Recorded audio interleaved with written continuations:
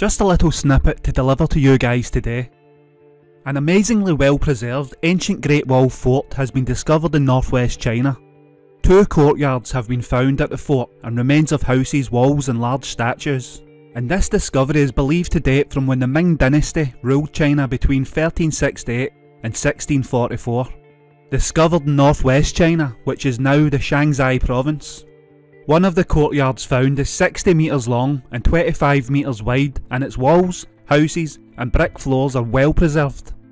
Archaeologists also unearthed a stone tablet at the courtyard.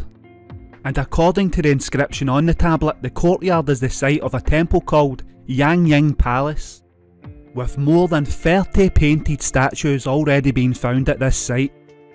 The other courtyard is the site of the remains of a larger building. A 12 metre long and 3 metre tall remaining base was also discovered here. The ancient fort was found in a ditch from which local villagers took soil to build a road last April, and soon after, excavation work started. The discovery includes highly detailed statues, and you have to wonder how these things become forgotten under the passage of time, especially in China, whom boast a very long continuation of their civilization. Anywho, what do you guys think about these discoveries emerging from the Chinese region? Comments below, and as always, thank you for watching.